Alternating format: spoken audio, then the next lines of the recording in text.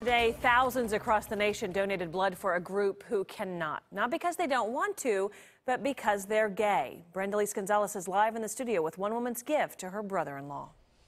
Gay or bisexual man can't donate blood because of an FDA regulation set in the 80s when there wasn't a way to test blood for HIV.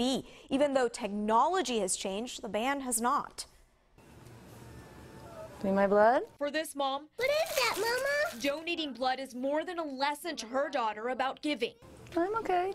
As Amy Flynn squeezes a plastic ball to make sure her blood is pumping. With a little help, 1, 2, 3. Not too fast. Every vial of blood she fills represents the amount her brother-in-law would love to donate, but can't. Say that blood's going to help save other people's lives. Because he's gay. I was just shocked. I didn't realize that gay people couldn't give blood. The FDA set the ban when there wasn't a way to test blood for HIV.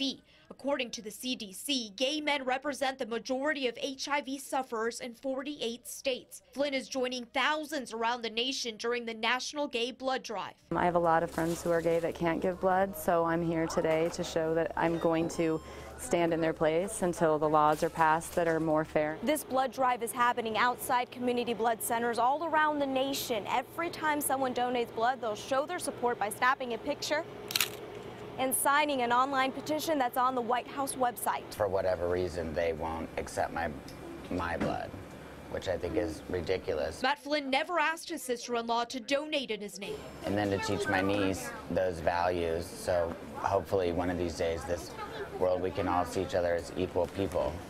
I mean, it's a step in the right direction. He has also learned a valuable lesson of just how much I love you too. his family cares. I love you too.